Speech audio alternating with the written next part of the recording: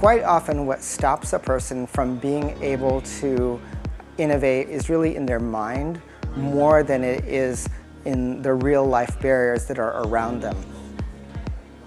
Where most boot camps that you go to talk about lean startup and how to come up with a good idea, we cover those too, but we really focus on helping you become an entrepreneur psychologically and creating the right culture within your team to make them successful.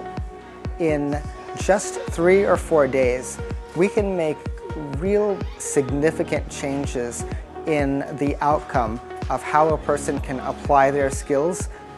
It's not only lessons and facts, you know, it's a culture. It gives you a language to speak about entrepreneurship.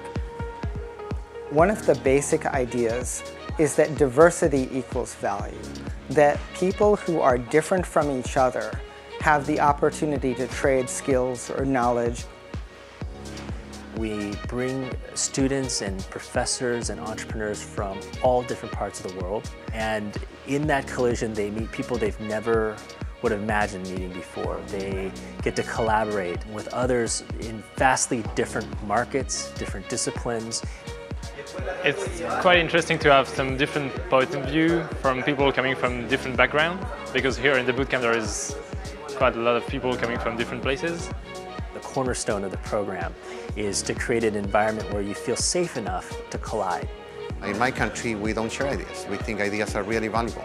Here they tell you, everyone has ideas. It's all about execution. So you better start sharing the idea with someone to tell you if the idea is good, bad, or it can be improved.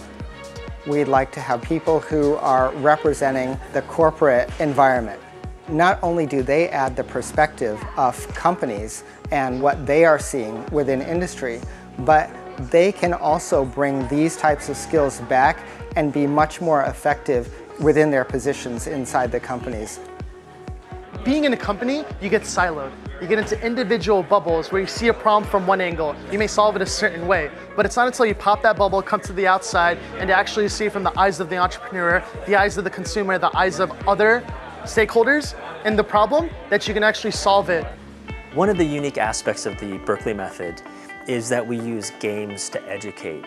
We want to underscore those lessons with actual activities to build muscle memory. What you find quickly is that people behave in interesting ways when they have to be in groups and under pressure. So by identifying the behavior patterns that you show in these games, you're able to adjust things that you don't like, that you think are not beneficial to your startup or your business, and what things really are helpful.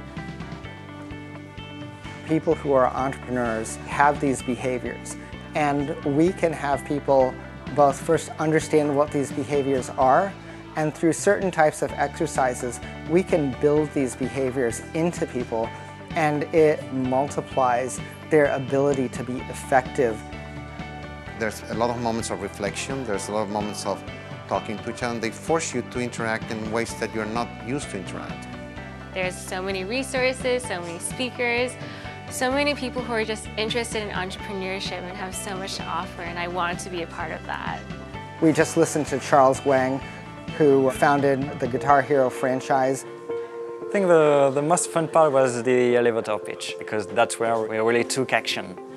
The elevator pitch is the proverbial sales pitch that every company and every entrepreneur needs to have.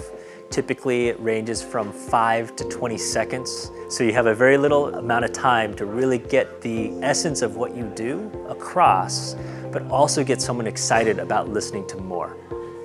You should believe yourself more than we normally think.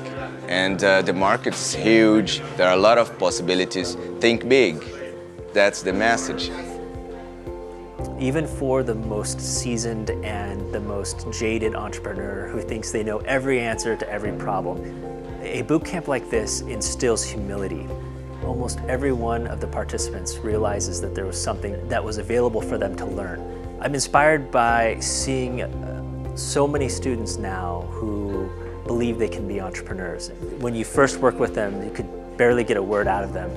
But a couple years later, you see that they've raised money. They can pitch in front of venture capitalists and in front of a large audience, and somehow they have found their voice. They got some help, but they had to become these people. That's really inspiring to know that you had just some part of that process.